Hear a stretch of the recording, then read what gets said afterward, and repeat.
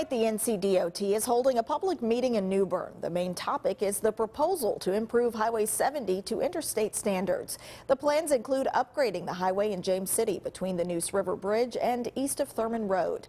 Isabel Albritton is at tonight's meeting now with more. Isabel. That's right. The public meeting is still in session and will be going on until 7 tonight.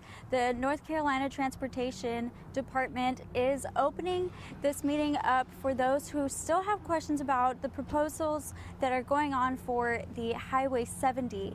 And the meeting is open to the public so anybody can attend. And although there isn't an actual presentation available tonight, the department is open to questions and comments. I spoke with a development engineer who says the purpose of the change is to help improve regional mobility and provide better connectivity between Raleigh and the seaport at Morehead City. He says the department is also showing the public the preliminary plans to give a better idea of what the interstate is going to look like and to give comments for one last time.